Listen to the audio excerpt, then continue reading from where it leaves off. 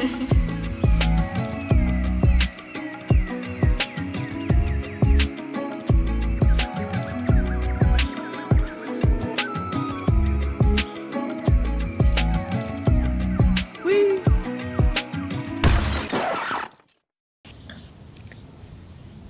my name is Air Miller and I'm a drone crasher. After crashing the drone, and after the customary losing my cool completely, shin guards, functionality, shirt, fundamentalist, shirt sleeves. The first thing I did was look at my screen to see if I could line up or locate the drone, as I noticed the river in the picture viewfinder. I had about 30% battery remaining, so I knew I had some time, but not forever to try and figure out the location of the drone. It took some time as I was looking at the flow direction of the river and trying to see if I could recognize any of the trees or rocks in the viewfinder. When this proved unsuccessful, I asked my wife Lori to walk around the area to see if she would show up on the screen, thinking that might help us in uncovering the drone's location. At this time, I also thought to see if the gimbal up and down feature still functioned, in an effort to view more of our surroundings. Luckily, it was still working. This helped a lot, and finally, I caught sight of Lori in the viewfinder. Yay! We found it, right? Only problem was, it's at the very top of a 25-meter high tree in dense mountainous jungle in the middle of nowhere, Ecuador. And I'm talking the real middle of nowhere, Ecuador, not this kiddie pool foliage you see behind us. We're talking real jungle here, like Rambo type stuff. I mean, like, we've been there all day and there hasn't been a soul around.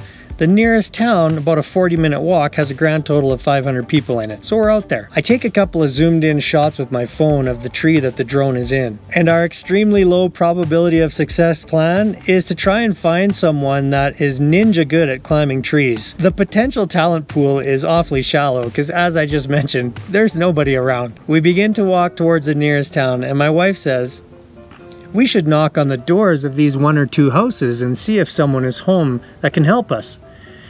I replied that I thought it would be more likely for us to get help in town where there are more people. Before we could even properly debate this like a married couple, this guy appears out of nowhere, walking up the street towards us and asks us if we need help. There are almost never tourists where we are, so it was more than a fair question. We explain our predicament to him, and he, of about 50 years of age and 20 extra pounds, says, "I can climb the tree." I looked at him in disbelief, while my wife simultaneously said in Spanish, "Great, let's go." The 3 of us return to the location of my drone fail video, and we start pointing out the tree that the drone is in. Very quickly, the Latino man says, "I got it. I got the tree," and off he goes. Turns out he was an awesome tree climber, as he proceeded to climb 5 of the wrong trees in the next couple of hours. With the daylight quickly fading, we finally got him in the right tree, and as darkness was enveloping the jungle and us, he gave the treetop a violent shake and nothing. The drone was really in there. Just before complete darkness, he somehow summoned all of his God-given strength and maybe a little extra, shook that tree like it owed him money, and out popped the drone. Yay, right? This time? Wrong. Now here we are, the 3 of us, trying to find this tiny little DJI Mini 2 in the middle of a dense jungle in the dark. Is basically like trying to find a needle in a haystack. After about 15 minutes of futile effort, we all decided the best plan was to abort and try again in the morning. At this point in time, my optimism was fading, and I thought it was about 50-50 chance we'd even be able to come back and find this drone at all.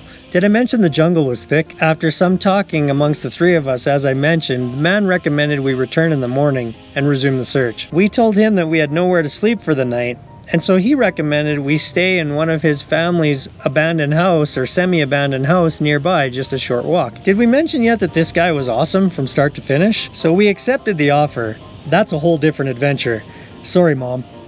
And we slept in this house overnight. Returning in the morning, the 3 of us resumed the search. Within about 15 short minutes, thanks to God, the man that was helping us was able to find it somehow. Yay, right? For real this time. We've got the drone back. This is the very unlikely story of how we were able to get our drone back in the middle of nowhere, Ecuador, after stranding it in the very tippy top of a tree. Many things had to happen just perfectly at and after the crash for us to get it back. There's really only one reason all of this could line up together. The drone had to sit basically the way it sat in the tree, pointing at the river where we could landmark the location. The gimbal had to work so we could find ourselves in the screen. Then we had to find a guy that could climb these super skinny high trees.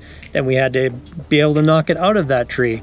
Then we had to be able to find it in the dense underbrush of the jungle. It's just factor after factor that lined up that was incredibly lucky, or depending on how you look at it, very blessed to get this drone back. Maybe one or two of these factors will line up for you in your crash situation that could help you retrieve it. However, unlikely.